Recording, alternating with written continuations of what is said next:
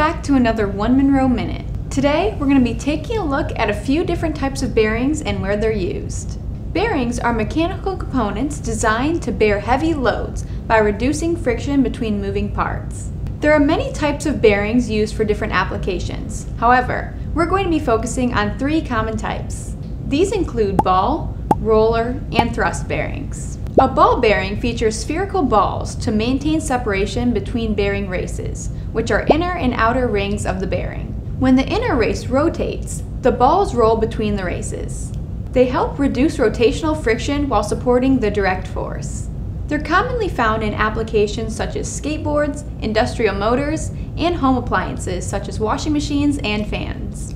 Similar to ball bearings, roller bearings use cylindrical rollers instead of spheres to separate bearing races.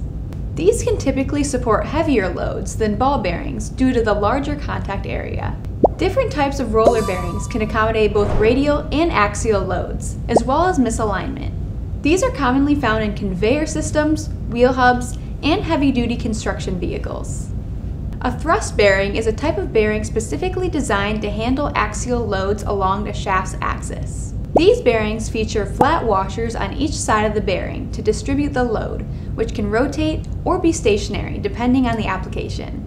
They also feature a rolling element that can be spherical, cylindrical, or needle rollers.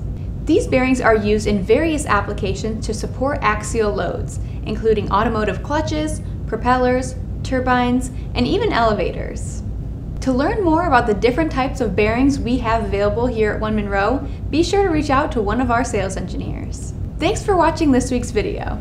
Don't forget to like and subscribe for more videos in the future, and we'll see you next time with another One Monroe Minute.